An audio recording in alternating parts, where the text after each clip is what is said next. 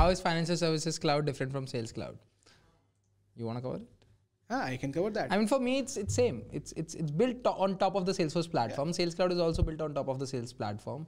Salesforce platform, which we earlier used to call it as Force.com platform. I don't know why I've got some itch with the history of things.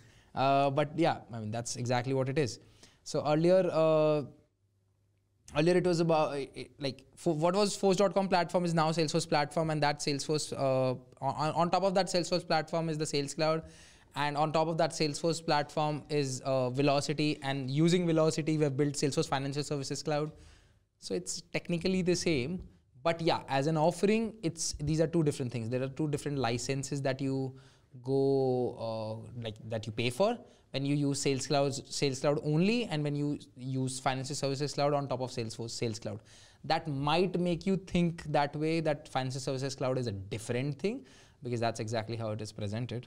But it's technically one and the same thing. It's just that you do not have to worry about the implementation of it and the customization of the Salesforce vanilla platform to get it customized according to the needs and requirements of your business and your industry. You're already getting it customized or like pre-customized according to the best of the best standards of your industry and according to the best of the best standards of your business. And that's exactly what the major difference is. But still, we've got a lot of written down in our presentation, so I would want Vishji to cover it. So I would say, like, you had already covered most of the part when we discussed, initially what Financial Services Cloud is. So again, the industry focus, again, it is, targeting the financial services industry, whereas Sales Cloud is much more generalized purpose CRM. Then we have target users. It's targeting the financial advisors, wealth managers, insurance agents, and banking professionals. Then we have customizations, like, again, the customizations in Financial Services Cloud are very specific to the industry itself only. And then Sales Cloud is general, purpose customizations. Then we have client lifecycle management. Sales Cloud primarily focuses on sales pipeline, lead generation, opportunity management, whereas Service Cloud Financial Services Cloud focus on client onboarding, financial planning, ongoing relationship management. Then we have wealth management features, which are, again, specific to Financial Services Cloud, but Sales Cloud does not offer them out of the box, but we can build them if you want to. And then we have industry-specific App Exchange applications, which are, kind of App Exchange apps, which are only available for Financial Services Cloud.